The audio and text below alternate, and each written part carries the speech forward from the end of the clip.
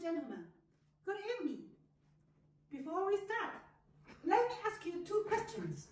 The first one, how many of you think that tourism has beneficial effects on the environment and its surrounding community? Please raise your hand. Thank you. The second one, do you believe tourism only has negative impacts on the environment? Yes, we believe that tourism only has negative impacts on the environment. I agree.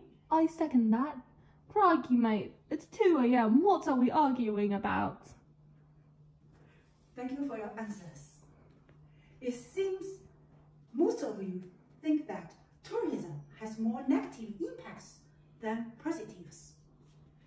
Nowadays, it's quite common for people to take trips to foreign countries. Well, some people worried about pollution caused by tourism. They may be concerned that this trend could bring about possible problems.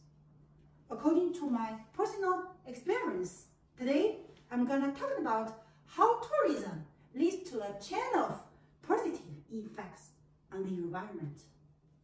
First of all, it's true that one of the most important benefits of tourism is an increase in people's environmental awareness.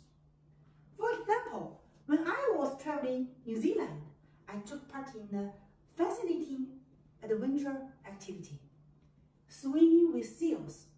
We chartered a boat, but on the way back, the captain suddenly changed the sailing direction and sailed toward a water bottle floating far away from us in the ocean.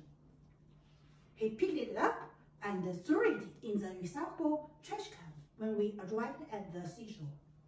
His environmental awareness made a deep impact on me. Let me give you another example. In Victoria, whale watching is very popular. Whale watching companies use boats that cause least stress to whales and is pollution-free. Obviously, doing things like this really helps grow people's environmental awareness. Let's move on to my next point.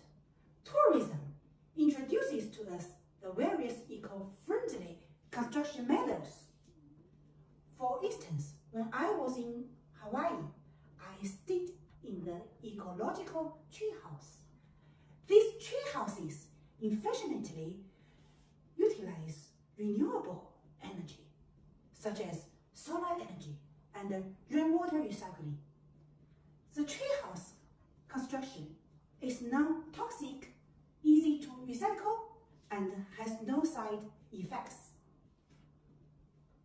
Furthermore, Qingdao Tower in my hometown is a major tourist attraction. It's an environmentally eco-friendly construction. It utilizes water conservation, and they built a garden on the roof. People from other areas or cultures can see and possibly use the same eco-friendly construction method in their own countries. As a result, we can share ideas about eco-friendly construction methods, which help make tourism more environmentally eco-friendly. Lastly, from a long-term point of view, tourism promotes the local economy, while at the same time investing and developing ecotourism projects to form a virtuous circle. For instance, it's true that Qingdao was a small fishing village 50 years ago. But due to the quick development of tourism, Qingdao has become one of the most famous economic centers in China. It has the longest ocean bridge and ocean tunnel all over the world. It's also an Olympic city and has been a summit city for the G8. According to the official statistics in 2021, Qingdao has 13 million people and over 800,000 of them work in the tourist industry, which benefits from tourism profits. It's true that tourism is like a bridge that connects people every day and helps build up a community. In conclusion, it's fact that tourism can benefit both the community and the environment.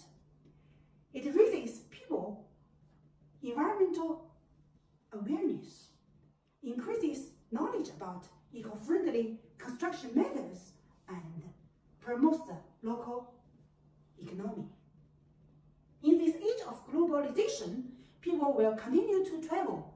Tourism should have positive impacts on the environment, communities, and people. It's important that this is one of the main goals when promoting and creating various avenues for tourism. Thank you for listening.